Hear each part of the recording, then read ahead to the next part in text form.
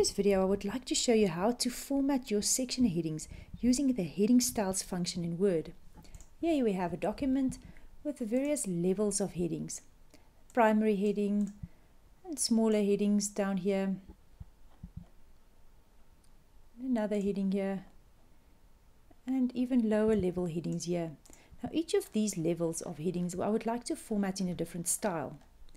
To make sure you stay consistent with the style that you choose, you can use the heading styles function in Word. This can be found under the Home tab.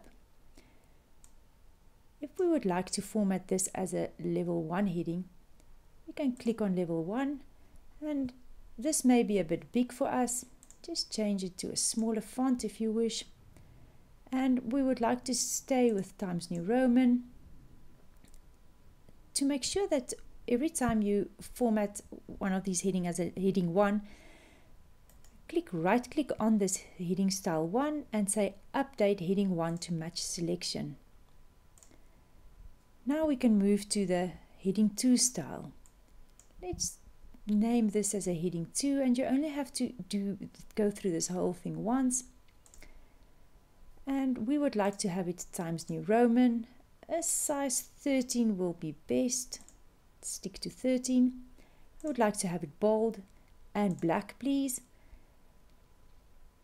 And we would like to have all other headings as a heading 2 as well. Now we've already determined the font and the size of the font and the style. Now we scroll down to the next heading, which we would like to call heading 2. And we just update it in this way. Here's another one which we would like to add to heading 2. Now this one is a lower level heading. I would like to make it a heading 3. Let's change it to Times New Roman. Size 12 will be fine, and I would like to have it in black. Bold will also be good.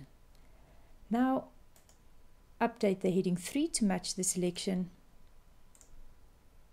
And this is also a level heading 3, and this is back to a level 2 heading.